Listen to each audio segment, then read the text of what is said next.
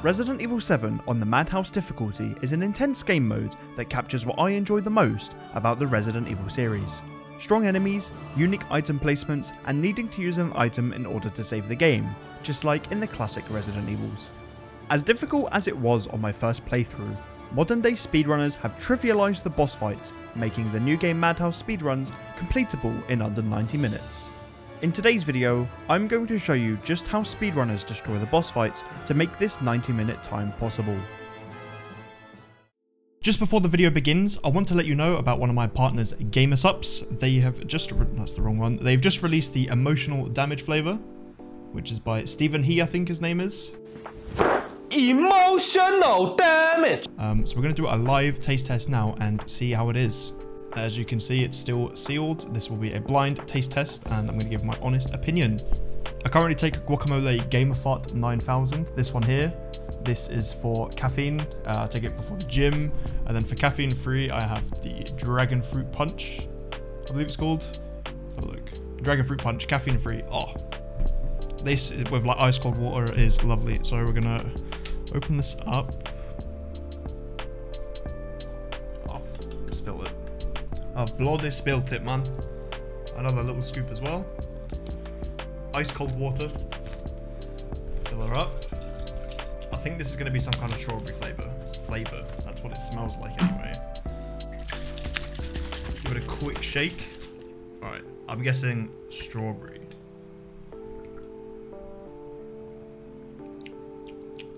This is nice. This is really nice.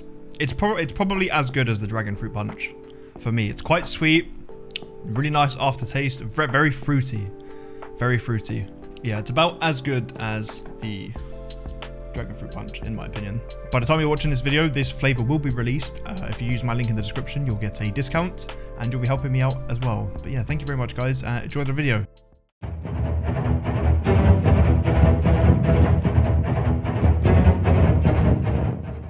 We need to run just a couple of inches into the bathroom and immediately exit and run back down the stairs that we came from. We don't need to touch any buttons at this point.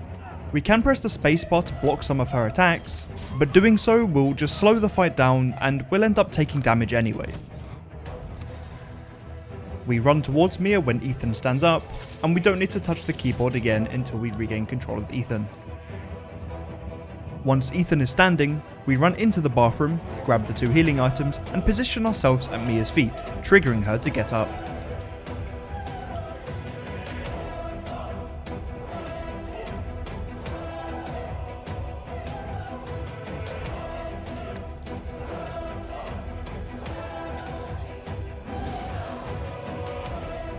Once Ethan gets yeeted through the wall, we pick up the axe, attack her using only the short swings and stepping back out of range each time she goes for an attack.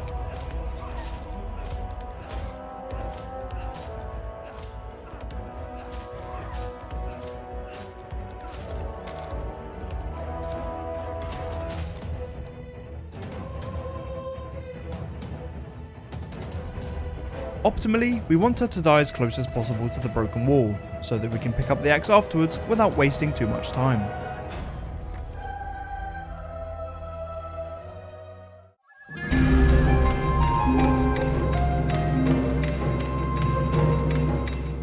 On to boss fight number 2, and it's time for the Mia attic encounter. Luckily, we can use the axe from the first fight and save a lot of time. We trigger her spawning by going up the ladder a single step, then immediately coming back down. What I like to do is run into this room, wait for the door to close, and that will buffer the perfect distance between Ethan and Mia. I crouch, do 2 heavy swings, and then just keep swinging at her booty, safely staying out of range of the chainsaw.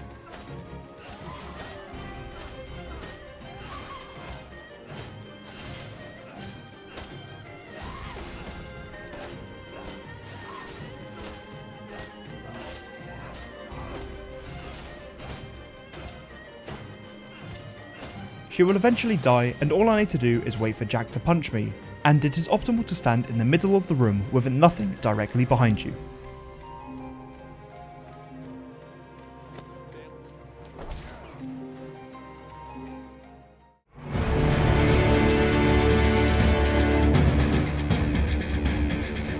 Time for the first of the 3 Jack battles in the run. The deputy gets his head turned into beans, dropping his Glock, which we pick up, run to the corner to pick up the lockpick, and then open up this toolbox. The toolbox contains the car key, which we need to get inside Ethan's car. Immediately turn around and enter the car, and then spam the action button on the car door to exit it as fast as possible. If we are too slow, Jack will grab us out and it takes a little longer. Pressing against the car, when Ethan gets pushed back slightly, that means Jack can now take damage. We shoot him 6 times, preferably in the head, and then a delayed 7th shot, where he starts driving off. The 7th shot should make him crash the car. When Jack manages to get out of the car on fire, I bait him to this side of the garage, dodge his grab attack, and then line myself up with this steel, so that when the car explodes, I will get pushed in that direction. All I need to do now is climb the ladder, witness Jack shoot himself, and that will be the end of the Jack 1 fight.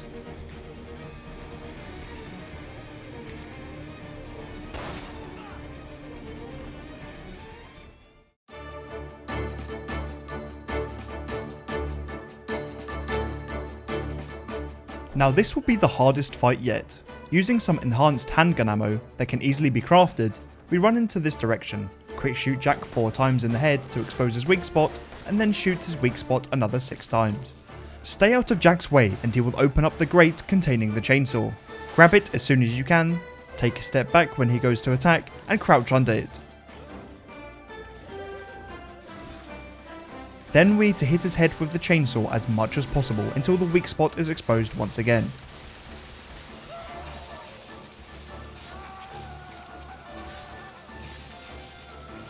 With the weak spot exposed, we get as close as we can and use the chainsaw until he dies.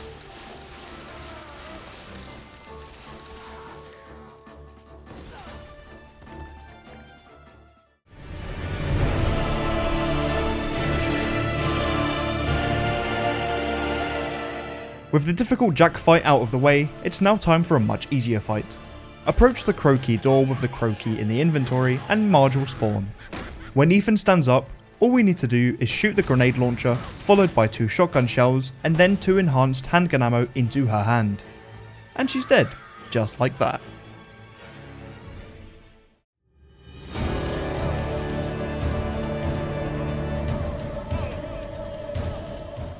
With the easy Marge fight out of the way, the second one is much more difficult. Have the grenade launcher equipped, run up the stairs to spawn her, dodge the grab, and fire the grenade launcher at the window, followed by using 2 shotgun shells and 10 enhanced handgun ammo. Reload the handgun while making your way to this wall, reload the grenade launcher, and then shoot Marge with a single handgun bullet to drop her down. Reload the shotgun, shoot her weak spot twice, and then fire a flame round in between the locker covered in spiders and Marge. Reload the grenade launcher while baiting out an attack from her, and then reload the shotgun while dodging the attack and opening up the locker. Shoot Marge off the wall by shooting her in a weak spot, reload the shotgun, and grab the shotgun shells from the locker. 2 more shots in the weak spot and another reload, and you can now craft 2 additional flame rounds. Shoot her twice in the head with the shotgun, and then fire a flame round on the floor. Reload both the grenade launcher and the shotgun as fast as possible. Shoot 2 shotgun shells and another flame round. Bait an attack, reload both the grenade launcher and the shotgun once again. Shoot Marge off the wall, fire the last grenade round of this fight, and reload the shotgun for a final time. Shoot those last 2 shots into her weak spot and finish her off with the handgun.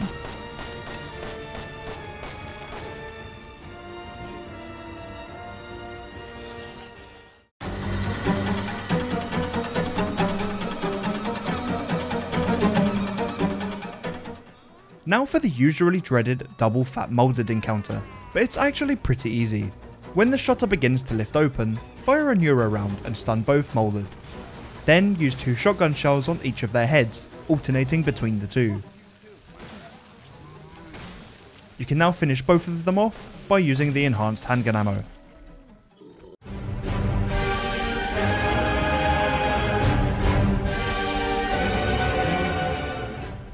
Now for the toughest fight of the run by far, the Jack 3 fight.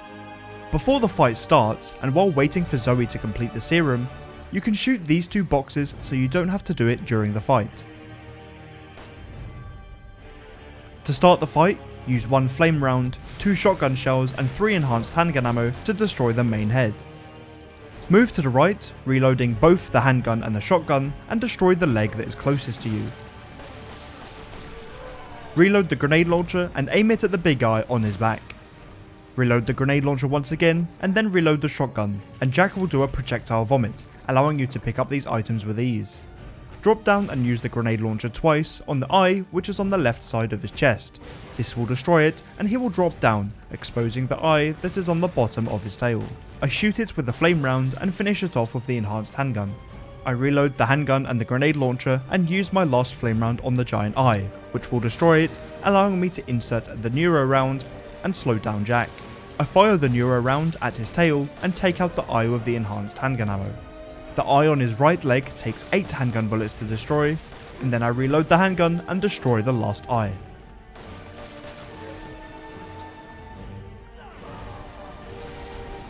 For the second phase, I step back, shoot another neuro round, fire 2 shotgun shells and finish him off with the handgun.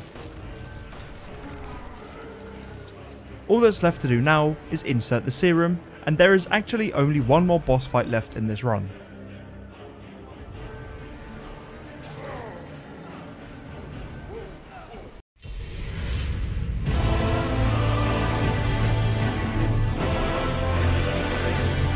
Now for the final boss fight. The first phase of the fight is very simple. All I need to do is block the shockwaves that Evie produces and make my way slowly towards her, where I can inject her with the serum.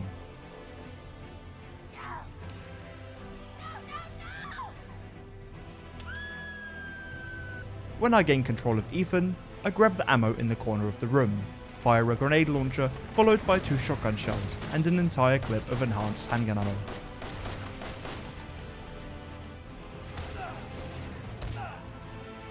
Now that I'm on the ground, all I need to do now is wait until I get picked up.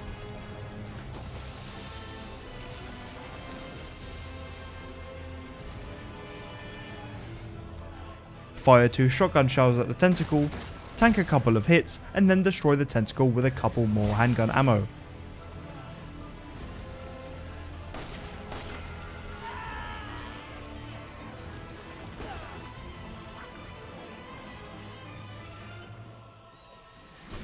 The Albert spawns in, I can grab it and kill Evie with 4 shots.